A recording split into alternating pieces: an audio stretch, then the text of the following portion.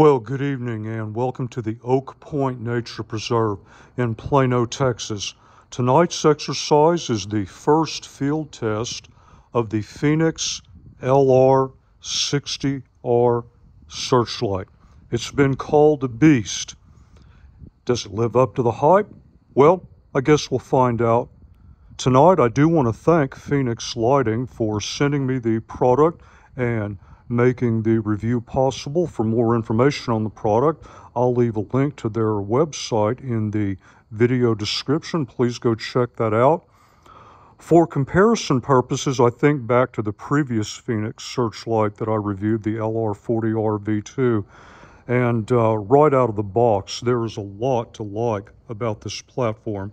Let's just start with carry options, since the most notable difference is the tripod mount. I'm experimenting tonight with this ultralight field tripod.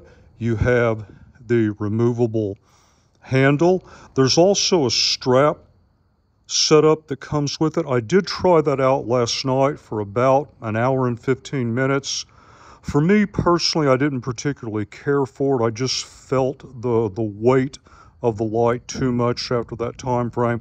I think if I were going to ingress 1 to 2 hours to search an AOR, I would most likely just strip as much weight as I could out of my ruck, or even carry a lighter pack. Put this in the pack, get it nice and centered, just an easier way for me to carry. In terms of the UI, absolutely like the dial. It's so simple, even a bozo like me can do it. You turn it one way for the flood as well as strobe SOS, other way for spot modes, including the big turbo that I know you want to see, 21,000 lumens. USB-C charging, power bank. If you happen to forget what output level you're in, you've got an output indicator right here. We'll take a look at that tonight. You also have a replaceable battery pack. To me, that's a big enhancement, especially if I'm out in a very long search. I'm in my vehicle, I'm using the higher output levels for an extended period of time. It'd be nice to be able to pop in a replacement battery pack on an as-needed basis. But that's enough of me babbling on. I know you're not here to listen to me. You want to see what 21,000 lumens looks like. All right then, sun is almost down. Give me another 20 minutes and we'll get right to it.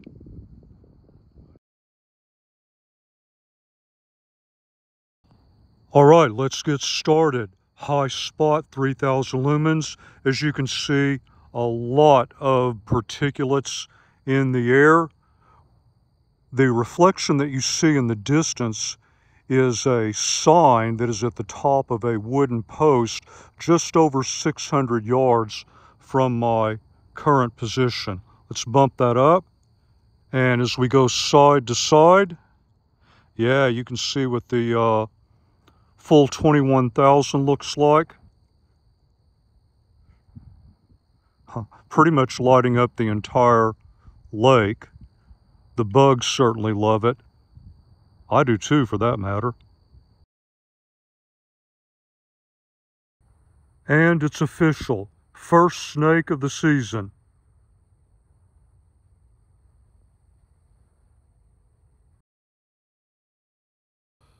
Here we are, opposite end of the lake. The lowest flood, I believe Fenix calls that medium.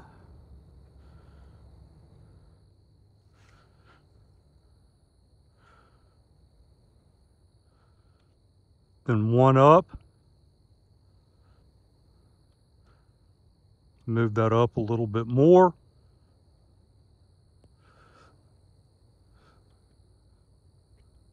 And then we're topping out at 15,000 lumens.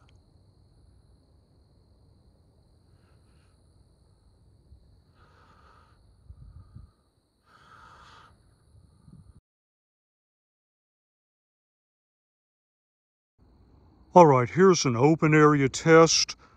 We're at 300 lumens on the spot Line of sight, I seem to recall checking this on Google Maps, and we're looking at 900 to 1,000 yards. I don't have any expectation of being able to light that up, but let's suppose I got a thermal hit way out there. Don't know what it is. It could be the kid I'm searching for laying on the ground. It could be a coyote chilling out. I'm going to check this out, see if I pick up eye shine, see if I pick up anything reflective that would help me make a visual ID. Let's bump that up one. So that's 1,000 lumens on spot. There we go. Then one more, there's our favorite, 3,000. There's a diminishing point of returns because of all the particulates in the air. It was very windy earlier today. The wind just died down within about the last 45 minutes to an hour, but there's still a lot of dust and particulates in the air. So let's say I'm looking through my magnified optic. I think that's worth checking out, but before I go there straight line, I want to check out the surrounding terrain. So, oh wow, look at that. I mean, I can't get any better terrain detail than that. Now, it's going to get hot. It's going to step down aggressively, but for 30 seconds to a couple of minutes, just primarily for extra visual detail, terrain detail, etc. This is, wow. If this doesn't sell it, I don't think anything will. All right, here we are, bridge looking over a creek. Let's run through the floods in a darker, more confined area. One up. And then max out. I'll show you the side to side. I'll do the same thing with all of the spot modes at the end of the exercise at another creek.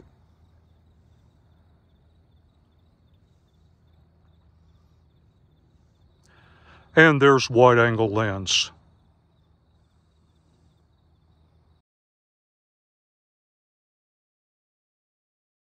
So this is a photonic barrier test. Spot output. You can see we've got the parking lot lights here, but I'm looking back into a dark pocket there that I had zero visibility into. Let's bump a level up one more. That's outstanding right there at 1,000 lumens. Then there's our high spot, and I know you want to see it.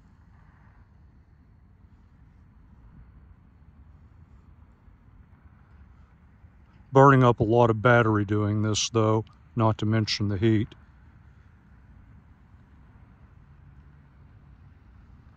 Oh yes, the bugs still love it. So it looks like we've got somebody else observing the review tonight. I hope you hit that like and subscribe button.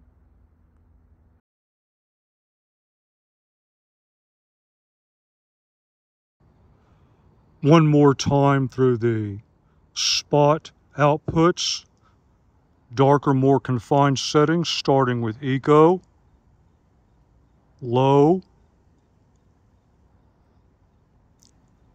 medium,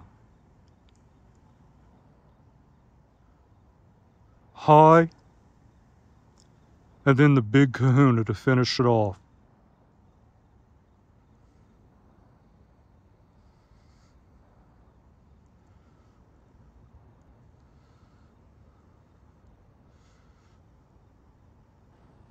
And wide angle lens.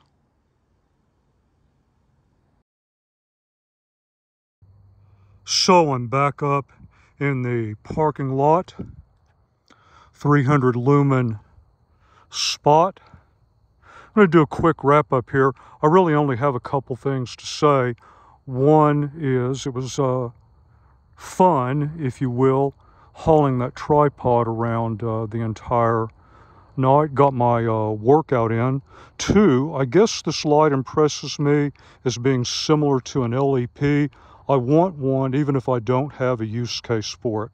I'm very grateful that I do have multiple use cases in search and rescue. In fact, I'd like to get this light out to the LBJ grasslands in the next week and a half and show you some more mounting and use cases. They are finishing up the final controlled burns of the season, so I'm hoping to get that done in at least the next 7 to 10 days. I think you'll probably notice that we burn up quite a bit of battery tonight running those high-end tests, so that's something to be aware of if you decide you want to get a light like this and run it in 21,000 lumen output for a sustained period of time. Keep in mind that I did no off-camera testing, so the battery burn tonight was entirely from each of the segments that you saw. Speaking of the subject of SAW, if you would like to see something else for the next test, leave a comment. I'll see what I can do. And as always, until the next review, thank you very much for your time, and thank you for watching the video.